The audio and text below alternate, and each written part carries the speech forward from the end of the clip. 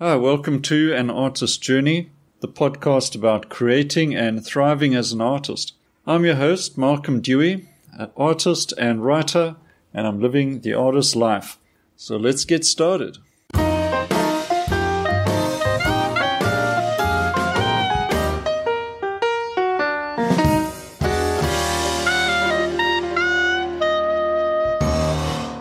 Hey there everyone, welcome to episode 4 of An Artist's Journey.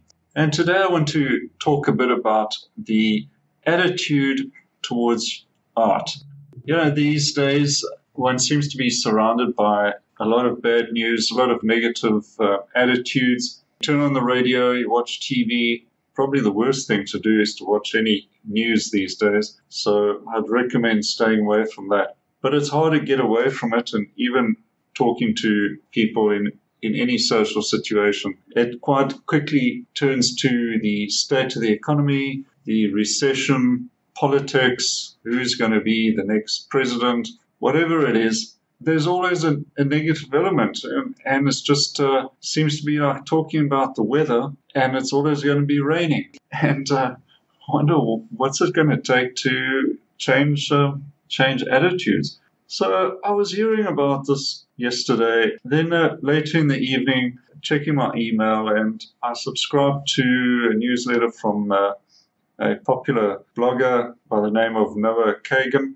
In his newsletter, he is giving some advice on growing your business. So I checked it out and read a couple of amazing articles, and all about growing your business. The point that I got from this is, here we surrounded by negativity all the time, and here's this guy, admittedly an internet celebrity, I guess, and a successful business person, taking time out just to give a positive message. It really was a great way to end the day, and I picked up a lot of tips and advice, and I immediately put them into action. Some great tips about updating my YouTube channel, for instance. So I started the next day, something to do, something on my list to get stuck into and have fun updating my channel. And guess what? I think within minutes I was getting some more subscribers. So thanks, Noah, for those tips. I think what it comes down to is how you can flip the switch in your mind and just change your own mental channel quite easily. And what turns on what you expose yourself to? Are you listening to bad news? Do you buy the newspaper every morning and read that first thing? I cannot see how that's going to put anyone in a positive frame of mind. Even listening to the news on the radio when you're traveling in the car, man, don't do it. There's nothing good from it. You're not going to miss the news anyway. Any important stuff you're going to find out. I mean, it's impossible to escape this sort of thing completely. I think just what goes into your mind ultimately is, a lot of it is your own choice. So read some positive messages, something about entrepreneurship, positive stuff that you can actually do to make a difference in your day. And when you do hear something bad, well, all you can really control is your response to it. So you might have to turn to a positive-minded friend and just talk about projects, things you can do, exciting things, interesting things, or put on a podcast, read a book, check out a blog from someone who is a mentor, is going to be delivering something positive and some action steps you can take there and then to change your mindset.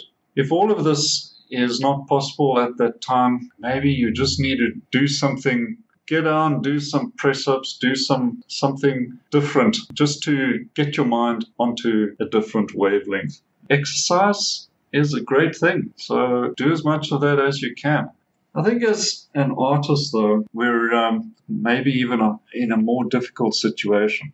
We always have these issues of, is somebody buying our art? Are we going to pay the expenses for the studio? Money's running a little low, so you've got to think of promotion. At least that's a positive thing. The worst part is when you're getting rejection maybe, or sales have dried up, and you think, man, there's not going to be any more sales until the economy comes right, and when's that going to happen? Now, all of those things are simply in your mind. Okay, if you say it and see it in your mind, you're going to see it wherever you look, and then you'll believe it, and you're creating a reality. And I know this from personal experience. When I start talking positively to myself, and I tell my wife, at breakfast time, I think this week is going to be great. I feel like I'm going to be selling some paintings this week. It's uncanny, but almost every time within a day or two, someone's inquiring about buying a painting. It's got to a point where my wife tells me that I've got to buy the lotto tickets and tell her that we're going to get the winning ticket. But unfortunately, that hasn't happened yet. But how do you recognize this in time? And that's an important thing, is recognizing the words you're using, recognizing your thoughts, and then having the presence of mind to say, okay, I've got to change this channel. I've got to flick the switch and get into a positive vibe. Being able to recognize the state of mind and taking action and make it something that's not too difficult, something that you can do almost straight away. Just getting up, going, make a cup of coffee, and telling yourself it's going to be okay.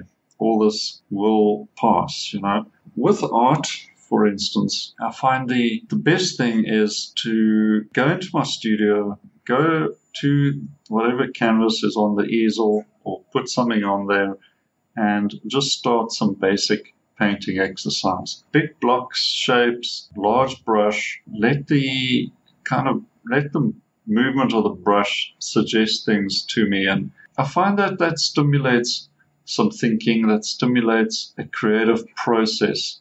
I think creativity is by its very nature positive. Okay, I think it's our calling to make and create something and improve something. That is the way that I think human beings were programmed. We kind of lost our way a little, and sometimes we lose it a lot. So we got to tap into that natural creative state, and taking little action steps. The smallest thing leads to something else, and momentum builds up. Develop the mindset to do something that is going to improve your mind, improve your mood, improve your life. And it's all one step at a time. These things lead from one thing to the other. And if you can help someone else, even better. The positive impact that you can have on a friend or family member, or even a stranger that you talk to. Try not to get drawn into the negative vibe and let's blame the economy and the politicians. Instead, direct the conversation into a positive channel.